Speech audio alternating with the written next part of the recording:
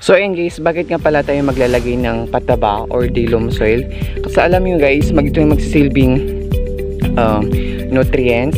Ayan, especially kapag sandy yung land or yung kung saan tayo nagtanim. For example like this, ayan.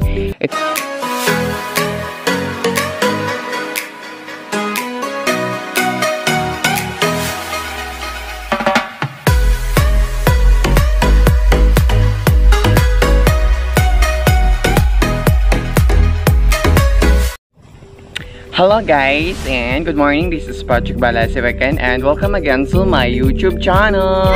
So for today's video, for today's vlog, I'm going to share you guys on some tips that things we can consider on planting our rambutan seedlings. So here are our rambutan seedlings, and I'm going to show you guys kung ano yung mga kailangan natin. And so we need a shovel, ayan, we need a shovel, we need a loam soil, and of course the main ingredients, the rambutan seedling. So ayun guys, first thing first, we need to consider yung pagpa-plant natin is rainy season or August, from the August to December, ayan, kung saan maulan, and ngayon is September, so it's a very perfect time to plant a rambutan seedlings. Second thing na i-consider natin is, of course, we're going to plant in the morning. I just suggest na mas maganda na magtanim tayo sa umaga kasi alam niyo na fresh pa yung environment natin. Ayan, malamig pa yung kapaligiran unlike dun sa magtanim ka ng hapon. And one thing more, mas maganda kasi kapag magtanim ka sa umaga kasi alam mo na uulan sa hapon. So, saktong-sakto yun na madidiligan. Although, I'm going to water them pagkatapos ko silang maitanim. So, ayun guys, samahan nyo ako magtanim tayo ng rambutan. So, ayun guys, we're going to clean first kung saan tayo magtatanim. Ayan.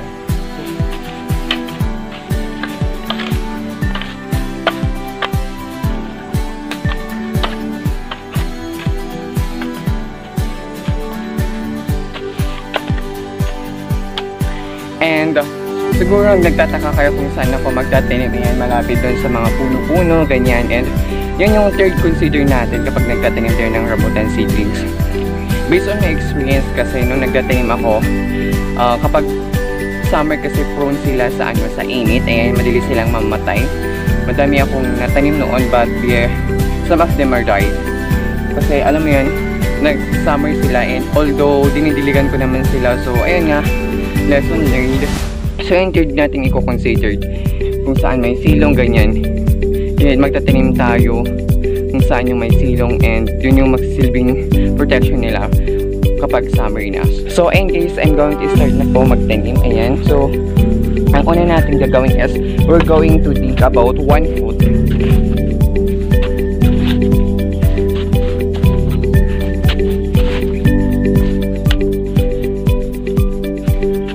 A few moments later.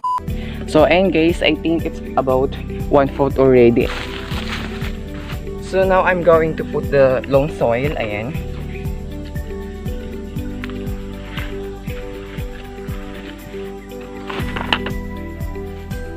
I put some loam soil, and almost half of the hole. And now I'm going to, ilalagay ko na yung seedlings natin. Tips ko sa inyo guys, hindi na natin kailangan tanggalin yung plastic bag. Ayan. Kailangan lang natin na na gupitin. Ayan.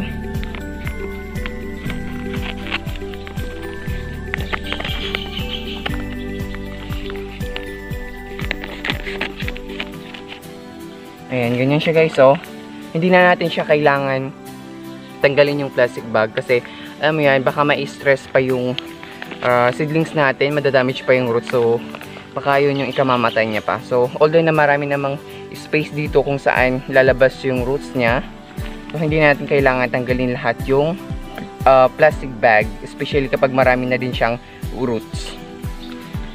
So ayun guys.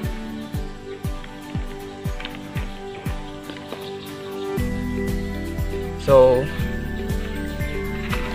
again, I'm going to put some of the loam soil. Yan, ilalagay ko ulit yung loam soil. Ito yung magsisilbing fertilizer or pataba dito sa ating seedling. So, ayan guys, think ko lang pa yung loam soil natin. So, kuha lang tayo ulit ng ating loam soil. A few moments later. So, ayan guys, bakit nga pala tayo maglalagay ng pataba or di loam soil? Kasi alam nyo guys, ito yung magsisilbing nutrients. Ayan, especially kapag sandy yung land or yung kung saan tayo nagtanim. For example, like this, ayan. It's sandy, ayan. Mabuhangin yung lupa. Kaya, kailangan natin talaga maglagay ng loam soil para, alam mo yun, mas malago yung paglaki niya. Ganyan. Mas mabilis siyang lalaki. So, yun lang. Yun yung fourth thing na i-consider natin. So, yan guys, lagyan lang ganyan, ganyan.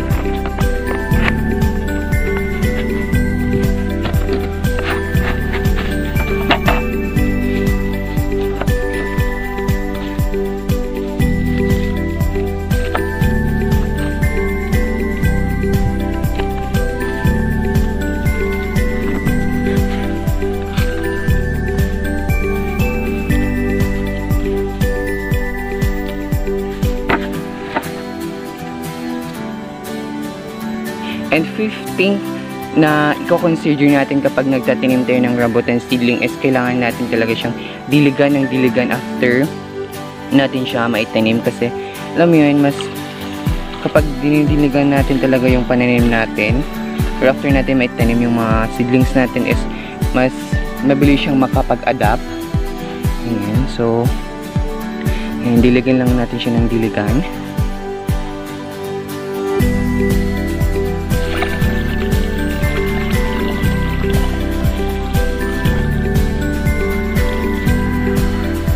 Ayan guys.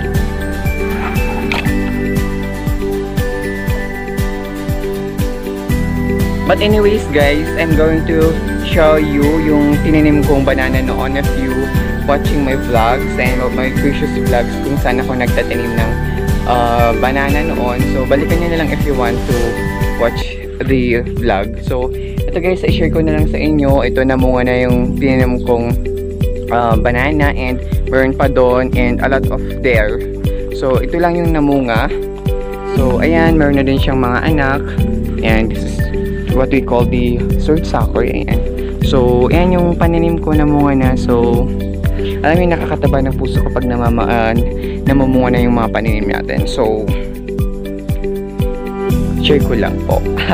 So ayan guys, kung nakikita nyo, I have a lot of rambutan seedlings na itatanim. So and guys, we're just going to repeat the process and we're going to consider these things on planting some rambutan seedlings. So and guys, this is Patrick Balasiv again, and if you haven't subscribed to my YouTube channel, please subscribe na po. So see you again to my next vlog. So nawisuan nyo ang kagandahan. This is Patrick Balasiv again. Bye! Mwah, mwah, mwah.